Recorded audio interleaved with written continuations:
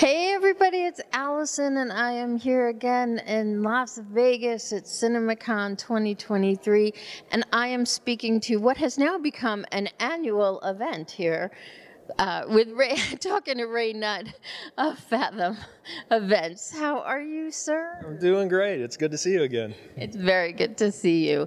Last year when we spoke, we were talking about streaming and about the industry coming back and theaters coming back, but there was speculation that streaming would hurt theaters. This year, the theme of CinemaCon seems to be theaters aren't going anywhere, and there's statistical analysis to prove that theaters are coming back and coming back strong. How does that fit into Fathom and what you do specifically? Well, I think theaters they're not only not going anywhere, they are going forward. And so we're seeing a lot of traction, specifically with the type of content that we acquire and distribute. In 2022, Fathom was 86% of 2019, the last healthiest year. And I think the industry in general was running about 20 points behind that. So we're seeing more and more traction from filmmakers, and things are moving forward. So we're very, very happy. Streaming is streaming, and I think customers are going to find their way back to movie theaters. They're going to gather communally, and there's some really good content, whether it's content for event cinema or just mainstream content that are out there right now. So people are back. They are back, and it seems like last year it almost was like a fight between streaming and theaters and streaming, and now it seems like more of a collaborative effort. Are you feeling that as well? Yeah, I think the studios, in my opinion at least, who have a lot of the streaming services, are recognizing that there's a theatrical window that will produce meaningful revenue and also help promote the downstream on their streaming services as well. So I think everybody's settling into their windows, if you will, and monetizing those and taking advantage. And if people want to see movies at the movie theater, they're going to go there. And there's others that they're going to see at home, but the preference is obviously the movie theater. And I did hear as well that movies seem to perform better on streaming once they've had a healthy theatrical release. So I think that's great for the industry as a whole, both streaming and movie theater houses. What's happening at Fathom? Tell me what the year's been like since we last spoke. What's coming up that you can talk about? Well, we've got some exciting news. About, I don't know, 10 years ago or so, before I joined Fathom, our industry was known as, or our sector of the industry was known as alternative content. And when I got to Fathom almost 6 years ago now, I looked at that and said, I really don't like the brand alternative content. I want what we're doing to be more meaningful than what it is. And so alternative content always sounded like it was put on, content that was put on a shelf and we just sort of got it and put it in theaters whenever. And that's how it all started. But we wanted to take it forward. So about 6 years ago, we moved the brand to what we call event cinema, which I just referenced a little bit ago. And we've been doing that 1 or 2 nights. But in 2022, we did 117 events and we did 333 event nights. So we sat back last year and we said, listen, we're basically out of days. There's only 365 days in a year. So let's move the brand to whatever the next evolution is. So we're calling that evolution specialty distribution. So we've moved from alternative content to event cinema to specialty distribution. And we're very excited about this because we're following the market. The market is dictating. Filmmakers are out there saying, you know what, I got some really good content after the pandemic, and we know that we can have you distribute it. So we'll see films more in the $5 million plus area where we've always done a lot of $1 million, $2 million films. We're going to see a lot more in that higher category. So we'll do probably fewer events and fewer films moving forward. That's what differentiates specialty distribution. But we'll maybe run them a little bit longer, maybe a week, maybe a couple of showtimes a day, that type of thing. And you saw this when we partnered with The Chosen, for example. About half of our content last year was faith-based, and The Chosen led that. We did in December of 2021. We did The Messengers, which was our first entree with The Chosen, and then we did season 3,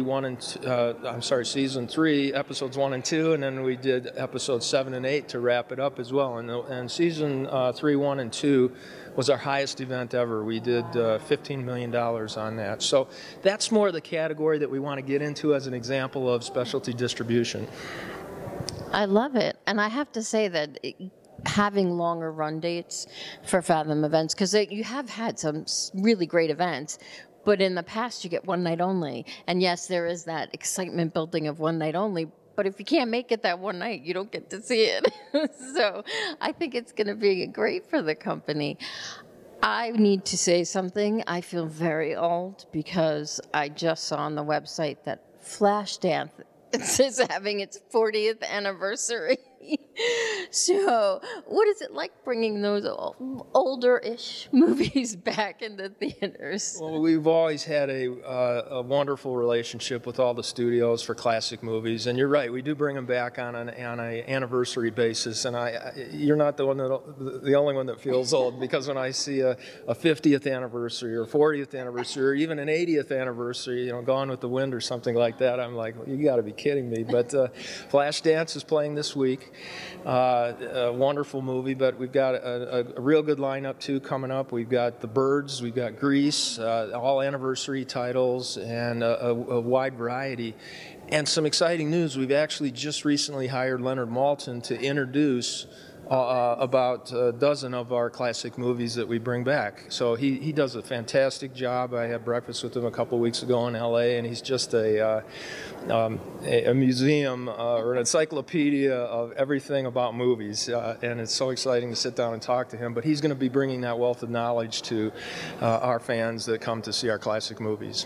Yeah, I know Paramount Presents did a whole thing with Blu-rays releases, and they always have him talking about whatever film it is on it. And you're right, he is like a walking history encyclopedia of movies. It's amazing. So that's going to be a new exciting component to any Fathom event.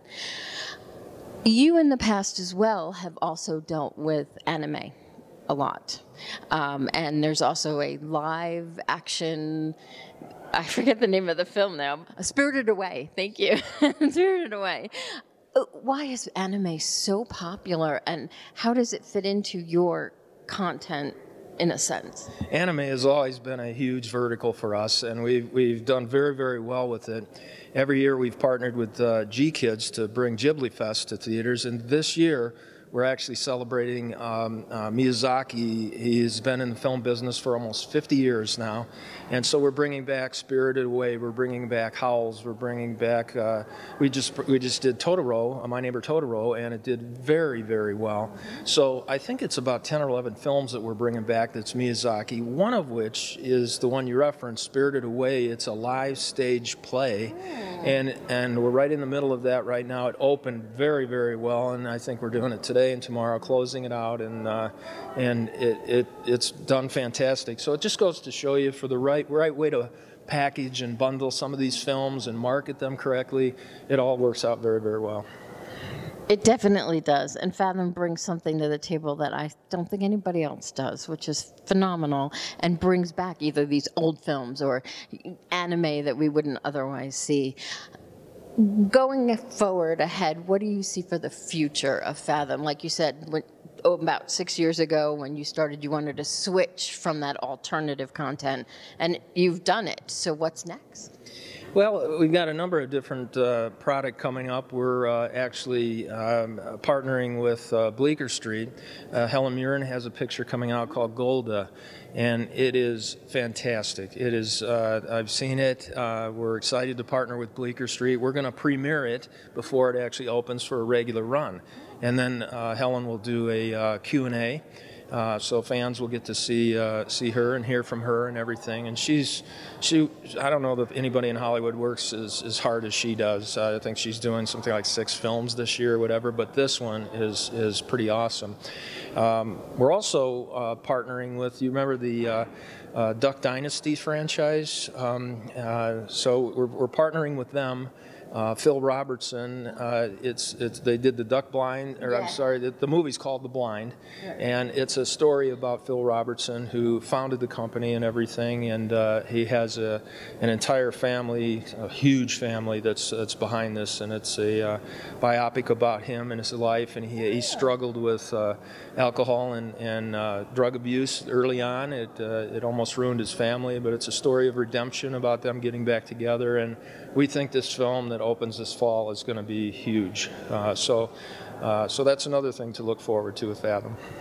Well, the reality show was humongous for them, so I think fans, and it has been off for a couple years, I think. So I think bringing it to a movie theater and that whole concept, I think, is going to draw people in, absolutely.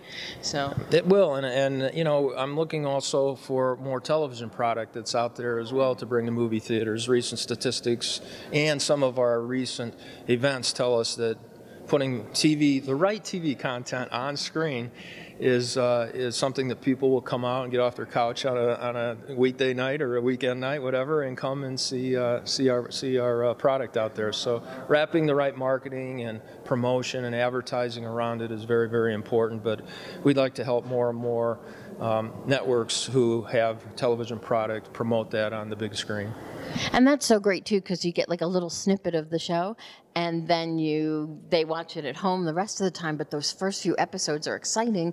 You're in a big theater, you've got great quality, and you've got like-minded people who are watching it with you, which is always the best. So I know that's become more and more prevalent, and I'm glad to see that you guys are going to get involved with that as well. So, Ray, this is always so much fun talking to you. It's like old home week. So. Thank you so much for your time, and we'll do this again, same time, same place next year. There you go. Thanks, Allison.